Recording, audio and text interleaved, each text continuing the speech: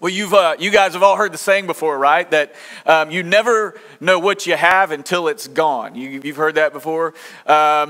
Here's my thing. I learned this several years ago. I discovered that you never know how good you've got it until you're gone. I remember years ago when I left the South to go out west into California, which really felt like another country to me at the time.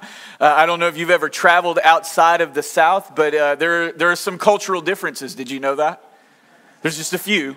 There's a few. In case you didn't know this, other areas of the U.S. don't have the same experiences that we have here in the South. I wanted to talk about those for just a few seconds. Here are some of the differences. Some are good, some are not as good. But like language is one thing, right? So I'm going to put this up on the screen. If there's one person, all right, singular, it's what? You. Right? Now, if there are two people, it's y'all, right? Now, if you get outside of the South and say y'all, they're not sure what you're talking about, right? But if there's three people, three or more, it's what? All y'all, right? What's interesting too is when you begin to break it down, like if you wanted to use y'all, you know, there's other terms and words that we like to use. How about this one? Like if you're about to do something, we're fixing to do it. I remember the first time I got out west and I said, somebody said, hey, would you run down to, the shop and grab the tool? And I was like, yeah, I'm fixing to do it. They're like, fixing? No, you need the tool to fix it. No, I said, yeah, I'm fixing to go get it. Like fixing, they just didn't get it. And of course, again, it's a language barrier. How about this one? Honey, sugar, dumpling, pumpkin, and sweetie pie is not necessarily food, okay? Like, right? In the South, that's sort of how we speak. And here's another thing that we all know, especially here in Georgia. When someone says, bless your heart, that doesn't necessarily mean it's a good thing, right? It probably means you're a moron, and one day you just might figure it out, right? How about this one? Here's some other things that are a little bit different for us in the South. Like our food and our beverage is different than other places. All soft drinks can be called Coke. Like somebody may say, hey, do you want a Coke? And then you go, yes. And they go, well, what kind? You're like, wait a minute, I thought we were getting a Coke. Like, no, do you want a Sprite? Do you want a root beer? I mean, what do you want? That's all Coke. Now, I got out west, and again, same thing happened. Somebody said, hey, do you want a Coke? I said, yeah, get me a Sprite. And he was like, what? You just said you wanted a Coke. And again, it's just a thing that we say, I guess. How about this one? There's only, every good Southern person knows this, there is only one type of tea. Sweet. Yeah. By the way, did you guys see Milo's just recently came out with the real Southern version? Like they're sweet, and then I don't know what they call it. I think it's like super sweet or something like that. It's just called Southern tea. That's like if you can't double it as syrup on your pancakes, it doesn't qualify as tea, right? It's like every time we go to the restaurant, my wife has to ask, how's your tea? And they're like, what do you mean, how's our tea? Like, how's your sweet tea? And they're like, what's sweet? She's like, no. I mean, is it sweet? And the lady will go, yeah, I had to take a shot before I drank it, so you're good. Here's another one. By the way, we are speaking of sweet tea. When you go, when people come to the South, this is one of the only places where you can actually find unsweet tea. Not sure how that process works, that they put the sugar in it and then take it back out to make it unsweet. But there you go. Everywhere else you go, it's just tea, right? Everywhere else you go, it's just tea. And by the way, if you go outside of the South and you ask for sweet tea, they'll like, hey, we got iced tea, we'll bring you some sugar packets. Everybody knows that doesn't work either, right? It ain't gonna work. All right, just go ahead and order you a Coke and then tell them which kind you want. Here's another one. Some people are known to try anything. We are known to fry anything. Can I get amen? Like, I mean, we get chicken. Everywhere fries chicken. But we'll fry some stuff that you weren't so sure ought to be fried. Like, we can take a healthy thing and turn it into a very unhealthy thing. I mean, we fry green beans, for crying out loud. You know what I'm saying? Like, hey, that's a vegetable. Let's fry it. It'll make it taste better. Anybody ever had fried cheesecake? Hey, let's take an unhealthy thing and just move it right on up to another level. Or fried Oreos. Anybody like fried Oreos? Yeah. Everybody's starting to get hungry now. Or there's this thing where we take really good foods and we like mix them all together and we call it a casserole. That's right. Just take a lot of good stuff, put it together, put some Ritz crackers on top, and you got yourself a casserole. and everybody's happy. Something else that we're all very confident of and we know very well is that our weather here in the South is very different than other places. I mean, we don't need saunas in the South. You just got to walk outside. I mean, the humidity level is enough that you don't need one of those. Or how about this? If you like bugs, we got them. I mean, we got gnats during the day and we got mosquitoes at night. That's all you need. And in 24 hours, and this legitimately happened last year, in 24 hours, you can go from swimming in your pool or out at the beach to sitting in front of a fireplace trying to warm yourself in 24-hour period. It happens. I mean, we have severe weather changes. Then there's the whole culture thing, right? So, I mean, I know all of these things, the language, the food, the environment. I know it all comes with a culture thing, but there's a people culture, right? And we get it. And, I mean, listen, the South is the home of America, mullets, and manners. You know what I'm saying? Like, we got some nice hairdos that people like to engage in. We are patriotic to our core. And then everybody's like, you know, we teach our kids manners. I mean, you go in other places and kids may not necessarily say yes, ma'am, or no, ma'am, or yes, sir, or no, sir. But we teach them here like, hey, mind your manners. It's also, we're also famous for our love for NASCAR, right? I mean, people down here in the South, anybody watch the Daytona race last week? Yeah, there's a couple of, yeah, there you go, man. It's all about it. And then here's another thing culturally that we get, and if you've never been out of the Southeast in particular, you may not get this, but literally there's like a church on every corner. You go, you don't have to drive far, and there's a church, and there's a church, and here's a church. I mean, it's like, how many churches are there? Well, this brings me to our point, to a point this morning that I want to use to dive into the text. I mean, every good Southerner has their religion, right? It's God, sweet tea, and does anybody know? What'd you say? Fried chicken. No, fried chicken. It's God, sweet tea, and the SEC, by God. You know what I'm saying? I mean, like, it is, like, we are all about, you know, some Southeastern Conference football. So we all have, in the South, we're known for our religion. Now, while I do love the South, part of our culture is concerning to me as a pastor. And the reason it is many people think that their religion is going to do something for them. We think that our religious participation is going to do something for us. The problem is to be honest, I mean, our religious participation really actually does little for us. What do you mean by that? Like, why did we show up if it's doing little for us? Let me share with you some things that religion can't do for you. Number one, religion cannot change you. It can only change your schedule. And I'm talking about religion, okay? Religion's not going to change you. It may change your schedule, what you do on Sunday morning. It may change what you do on a Wednesday night. But it cannot change you. Religion cannot change you. Let me tell you something else religion can't do. Religion can temporarily make you feel better, but it cannot permanently clear your conscience. See, if you're trying to use Sunday morning and in church attendance as a way to try to make yourself feel better about you and decisions that you've made, it never will. You can't permanently get rid of it because it's always in the back of your head. You'll always be thinking about, man, I'm just a horrible person. I can remember back in, you know, we think of a year and a moment and a circumstance and a decision that we made, and suddenly we feel the condemnation falling down upon us. And here's the third thing religion can't do for us. Religion can make you feel safe, but it cannot save you. Religion can make you feel safe, but it cannot save you. We see instances of that throughout the entire Bible. We see that throughout Jesus' ministry here on earth, the people that Jesus had the biggest problem with were really the religious people, the ones who were trying to accomplish something through their works. You see, religion is man's effort to try and reach God. That's what religion is. Religion is our effort to try and somehow reach God. And it's an impossibility.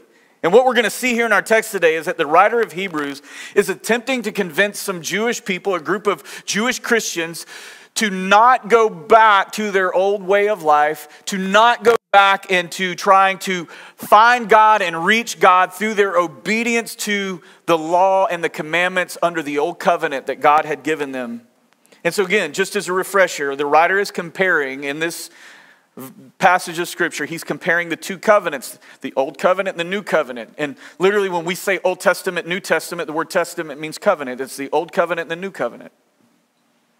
He is comparing the two covenants because, again, the group of Jewish Christians that were being drawn back to their old way of doing things, in particular, moving away from Christ and what Christ accomplished and back to attempting to work their way to God through the old covenant. So let's look in Hebrews chapter 9, verses 1, first part of 2. Listen to what he says. He says, now, even the first covenant had regulations for worship and an earthly place of holiness. For a tent was prepared. And we're just going to kind of hang right there for a second. For a tent was prepared. So notice he points back to, he says, listen, even in the old covenant, they had these regulations for worship. They had these orders that they did. They had all these things that they would do when they would show up for the worship meeting. And then he says, and there was a tent prepared. Now, in the tabernacle, we're going to see here in a minute, it was just a big tent. When the Israelites were delivered by God out of Egypt, they went into the promised land. And when they got there, God established a set of worship regulations for them. Erect a tent, and there's two compartments to the tent. So there's a larger part and there's a smaller part. By the way, the tent would be not terribly big. You could fit the tent of the meeting or the tabernacle in one half of a football field. And it wasn't nearly as wide. And so the tent of the meeting had two compartments to it. And in one compartment, all the priests could go, but there was one part that we're going to see here in a second that only the high priest could go. So we'll get into that here for a second. But the tent or the tabernacle was meant to be a shadow of things to come, right? The tent and the tabernacle, all of this stuff he's talking about was simply meant to be a shadow of things to come. It was to point people to Jesus and the new covenant that would eventually arrive with him. It was not meant to be the thing. It was just simply meant to point to the thing. Now, to give you an example or to illustrate this for you, it's like on Thanksgiving. I don't know about you, but Thanksgiving is one of my favorite days. It's because that's the one day that we can eat as much food as we want, not feel guilty about it, and then turn the TV on and watch football, okay? And so when you see on Thanksgiving, when you see your mom or your wife or your grandmother or whoever it is in your family that does it, when you see them start putting stuff on the table, when you see the plates going on the table, and now we got a napkin with a fork and a knife and a spoon, when you see the table beginning to get prepared, it's not about the plates and the napkins and the forks, knives, and spoons. We know that when we see the table being prepared, we know that something's getting ready to happen pretty soon, and it's going to be pretty fantastic. Right? And so, just as the table being set is not the thing is coming, and it's meant to point to the fact that it's getting ready to happen, and there's something more glorious that's beginning or that's about to take place. Now look in verse 2b. Let's look in the second half of 2. It says, for a tent was prepared. The first section, and here he's going to draw it out, in which were the lampstand and the table and the bread of presence. It is called the holy place. Now, there were, again, two sections to the tabernacle. The first section, so you entered in through the first curtain. When you entered in, he says, in that first section called the holy place were found the lampstand, the table, and the bread of presence. So what was this all about? Even every detail inside of the tabernacle and the tent was to point us to the reality of what was to come. Again, it was a shadow of things. So the lampstand was like this candelabra type thing, and it had several places on it, and they would fill it with oil, and then it had a wick in it, and they would light it, and it would burn. And the reason they would do this, there were no windows in the tabernacle. So in order for the priests to go in and do their priestly duty, they had to go in and light the candle so that it would illuminate the place. It was to provide necessary light for the priest's ministry in the holy place. The nation of Israel. What does all this point to? The nation of Israel in the Old Testament was supposed to be light for God to the nations, that other people would see Israel, and Israel would be obedient to the teachings of God. Israel would follow God daily, and through God would have all their victories over these nations that were more powerful than they were. And they were simply meant to be a light to the rest of the world that God is God. Jesus Christ in John 8:12 We would be told that Jesus Christ is the light of the world. And then in Philippians 2:14 and 15, it says believers are to shine. We are to shine as lights of the world. Everything in that tent of the meeting, everything in that tabernacle pointed to something that was to come, a new covenant. And so you and I, we are to be lights to the world. We are to illuminate the glory of God for the rest of the world to see. Which is a reason why when we wrote our mission statement, we said, hey, our mission statement is that we want to bring hope to all people by inspiring them to desire a deeper relationship with Jesus. Inspirational means you see something, that I am reflecting the glory of God, that I am following Jesus, that people, when I live my life, when you live your life, that people, when they see us, would see Jesus, and it would be a light to the world, and they would be attracted to it like a moth to a flame. And then the second thing he lists in here is the table and the bread of presence, or the showbread, as some translations may say. This table, inside of that first compartment, as soon as the priest would walk in, there would be a table to the right. And when they would walk in, on it would be a table, and there would be 12 loaves of bread on the table.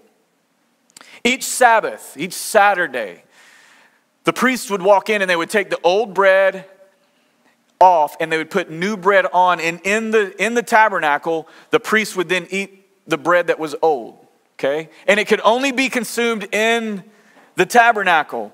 The old loaves would be eaten, and only the priest could eat the bread, and they were required to eat it within the confines of that first section. It was meant to remind the people of Israel, the 12 loaves of bread, was meant to remind the 12 tribes of God's presence that sustained them while they were in the wilderness.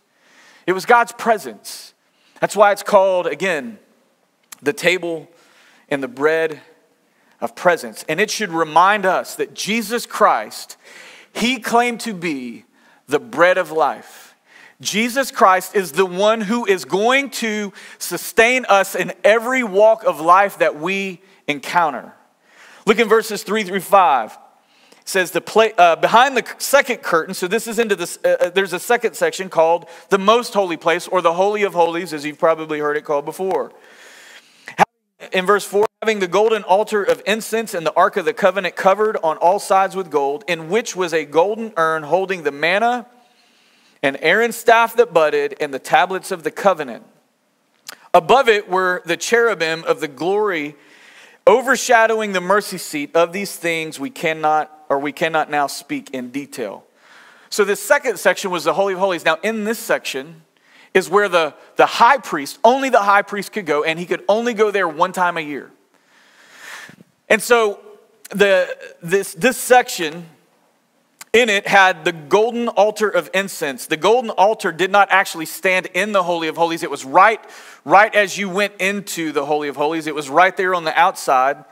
And its ministry was pertained to the Holy of Holies, even wasn't set inside, and here's the reason, and here's what it was used for. On the annual Day of Atonement, the high priest, when he would go in that one time a year, used coals from this altar to burn the incense on the mercy seat, or before the mercy seat within the veil.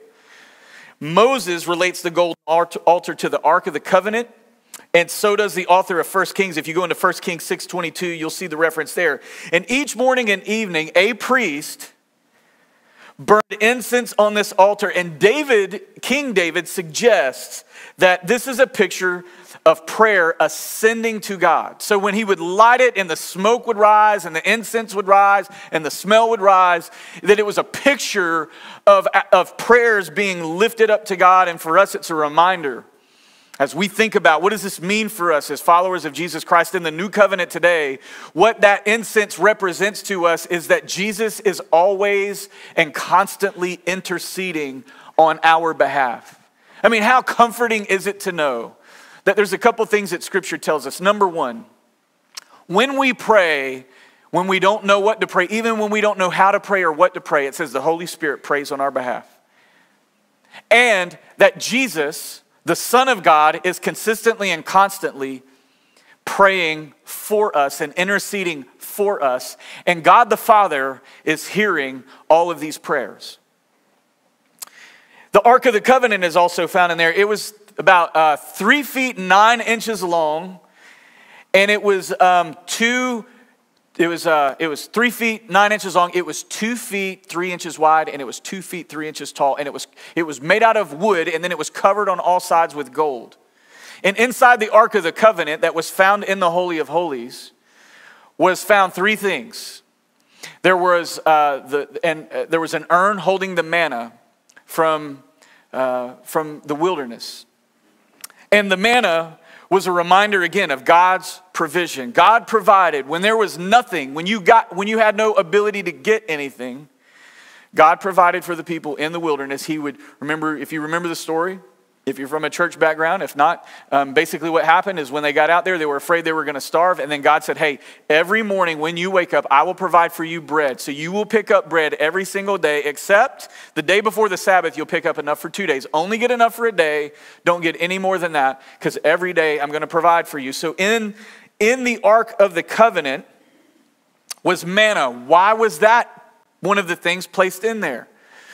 Because God has provided for you, and we're going to see what he provided for you here in just a second. Another thing that was in there was Aaron's budded staff.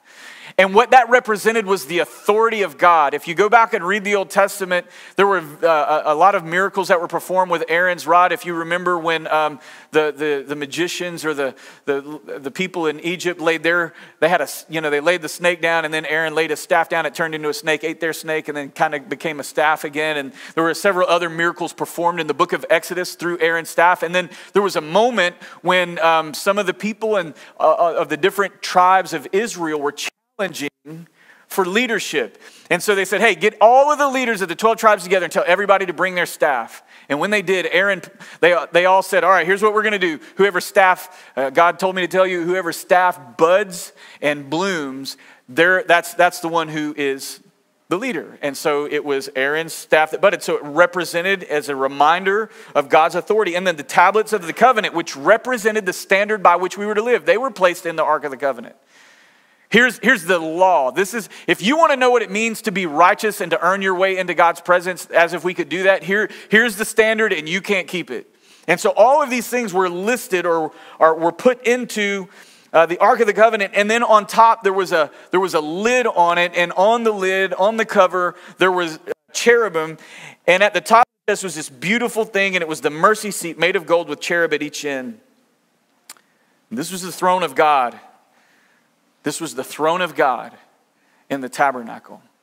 And one time a year, on the Day of Atonement, the blood was sprinkled on the mercy seat to cover the tables of the law within the ark.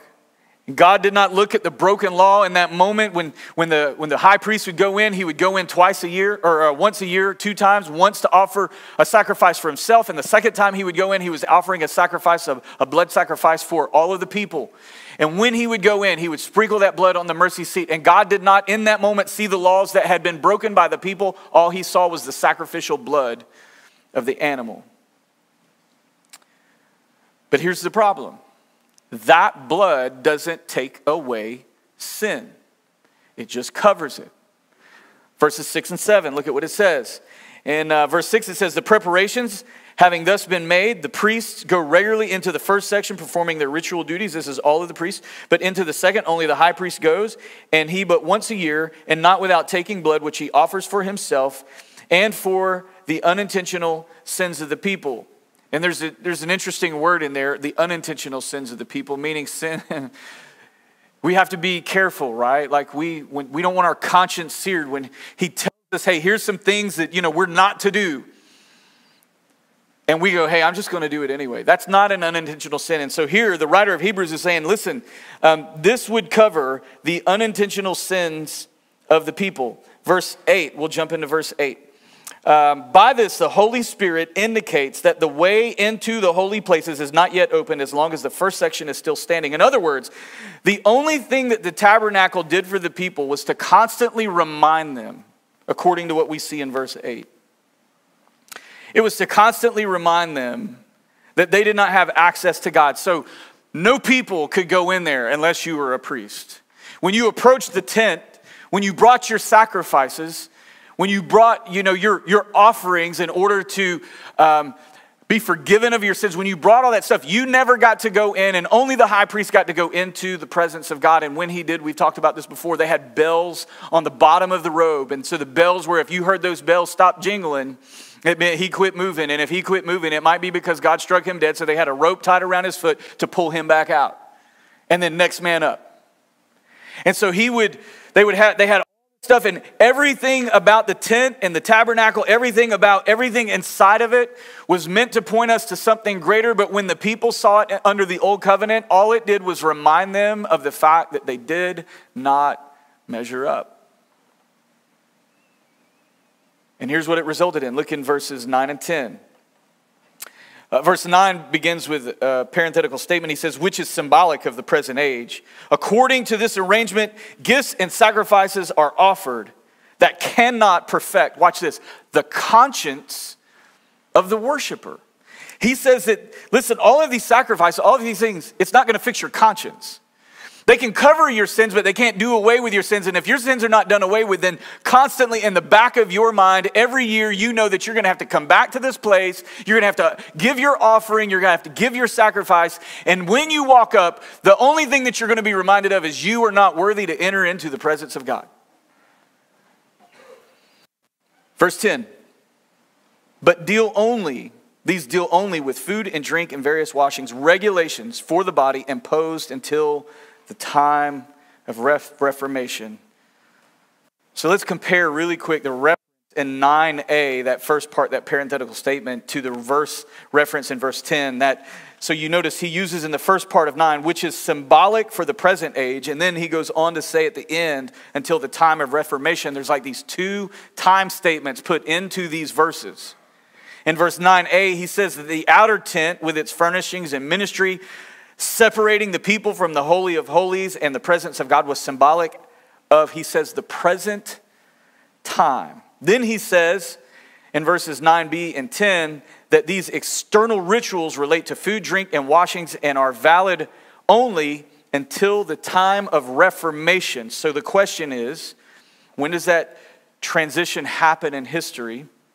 And when does present time in verse 9 give way to the Reformation or the new order in verse 10? The whole point of the book of Hebrews, and this is what he's pushing at, is to say that the coming of Christ, when Jesus came, when he died, when he gave his life as a sacrifice, an atonement for sin, when he died on the cross, when he was resurrected from the dead, all of these things, the coming of Christ, the Son of God into the world, is the ending of the present time of the old covenant, of the strange foreign way that people had to relate to God back then. That was the end of it. And the beginning of the Reformation, where Christ himself replaces the high priest. There's no high priest that has to go into a Holy of Holies again every year. He replaces the temple and the blood of the animals and the food and the drink rituals. That's the point of the whole book of Hebrews. Now, look in verses 11 through 14. So now he's going to tell us. Listen to this. We're just going to read straight through. But when Christ appeared as high priest of the good things that have come, then through the greater and more perfect tent, not made with hands, that is, not of this creation, he entered once for all into the holy places, not means of the blood of goats and calves, but by means of his own blood, thus securing an eternal redemption. You don't have to go back every year and make a sacrifice. Jesus has satisfied that.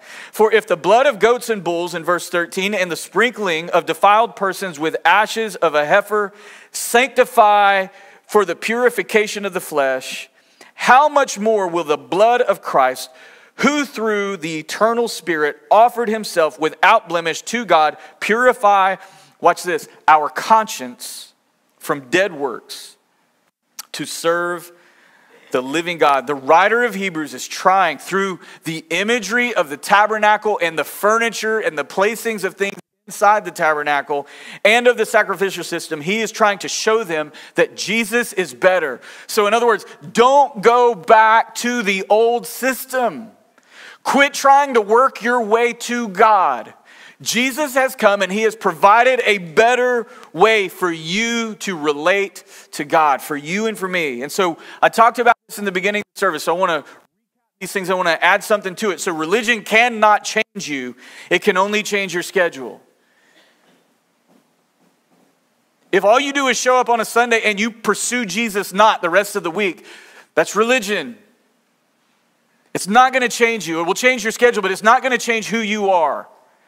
It's not going to change who I am. Religion can temporarily make you feel better, but it cannot permanently clear your conscience. That's what the writer of Hebrews was pointing at. So if you're struggling with the things that the enemy would say to you, that consistent and constant beating, like you failed, you messed up, you can't do it, you're never going to do it. If we say, oh, no, I'll do it. I'm just going to start going to Sunday school more and showing up to church more regularly, and I'll start giving more. If you think you can earn your way back to God and clear your conscience that way, it's an impossibility. But the minute that we place our faith in Christ, and the minute we allow Jesus and through the Holy Spirit that we would be transformed by the renewing of our minds in that moment, then He can cleanse our consciousness. Forgiveness can set you free. And then the last thing I said at the beginning was religion can make you feel safe. I mean, how many people, listen, when 9/11 happened, man, churches filled up. When COVID happened, in the beginning, before everybody said, oh, no, let's not be around a bunch of other people. When COVID first started making the airwaves on the media, everybody started trying to search for God in order to find answers to COVID. See, religion, we pursue it to try to make us feel safe. Some people pursue religion because they do believe in life after death, and they believe in a heaven and a hell. And so the options are, do I want to go to heaven or hell? No, I don't want to go to hell. So what I'm going to do is through religion pursue my way of earning my way into heaven and into God's presence. Religion. Let me tell you something else religion will do. Religion will cause us not to love Jesus. Only what He can do for us. I mean, religious people, you look back in the New Testament, even again, I said before, the people who gave Jesus the hardest time were the religious people. They didn't love God. They only loved what God could do for them and the power that they felt they had as part of their position in God's kingdom.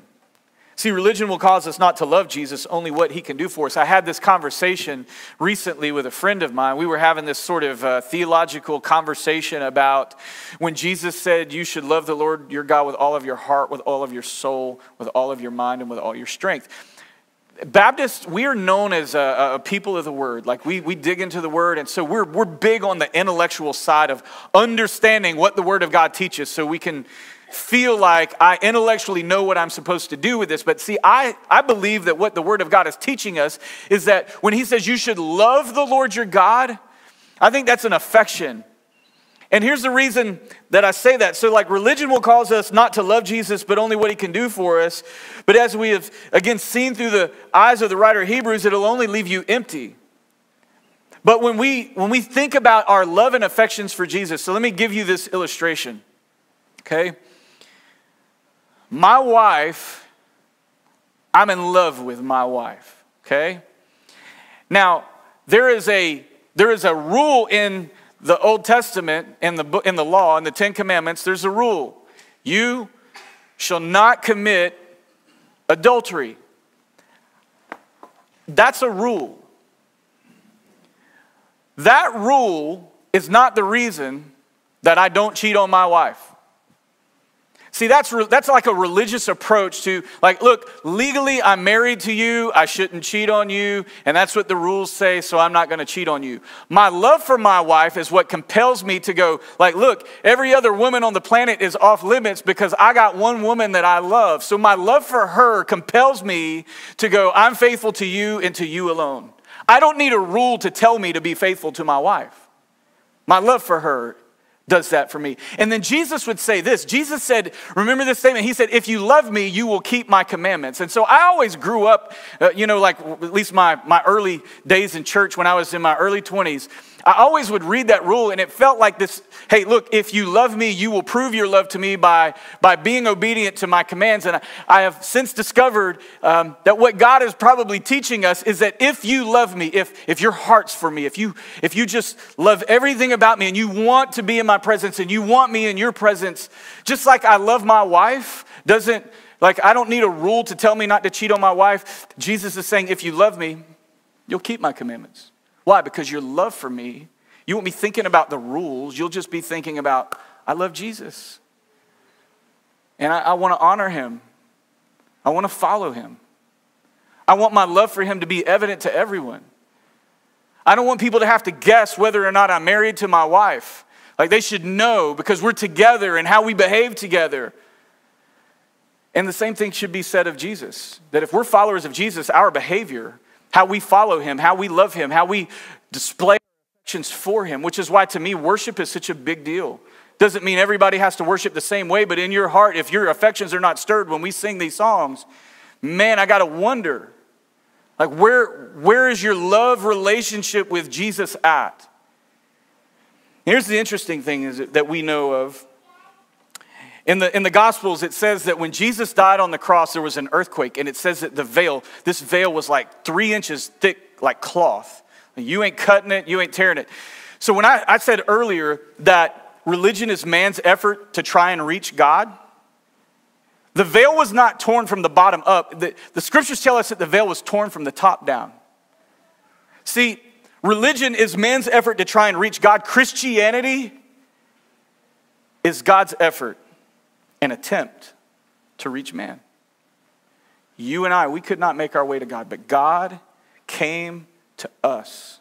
And then when he had paid the sacrifice, when it was over and done with, he tore the veil. That would have been the curtain that separated the Holy of Holies from everything else. And now, for the first time, everybody who has faith in Christ, everybody who trusts in Jesus by faith, trusts in the sacrifice that he made, not of bull and goats, but of the Lamb of God. Once you have trusted in that, now, instead of having to have a priest go in on your behalf, you now have full access to God. Religion is man's effort to try and reach God. Christianity is God's attempt to reach man. There's a guy named Blaise Pascal. He had some writings called the Pensées. And here's what Blaise Pascal said. I thought this was very interesting. And I think it's very interesting quote for us to entertain today. Blaise Pascal, people almost invariably arrive at their beliefs not on the basis of proof. So many people today are walking around trying to figure out, hey, can you prove God to me? Can you prove God to me? Or even us sometimes in our search for God, we're going, okay, God, if you're real, you'll answer my prayer. God, if you're real, show me a sign. Blaise Pascal said people almost invariably arrive at their beliefs not on the basis of proof, but on the basis of what they find attractive. How we doing? First of all, question for you. How attractive do you find your Savior? Second question.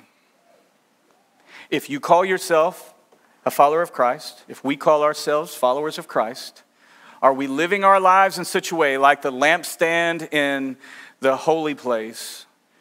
Are we living our lives in such a way that our light is shining before men and people see it in such a way that they become attracted to it? Because people, as Blaise Pascal said, don't arrive at their beliefs based on knowledge and what they know and what can be proven, but what they find attractive. Where's your attraction to Jesus? Where's that at today? And then, are we living our lives in such a way that other people would say that Jesus is attractive to them?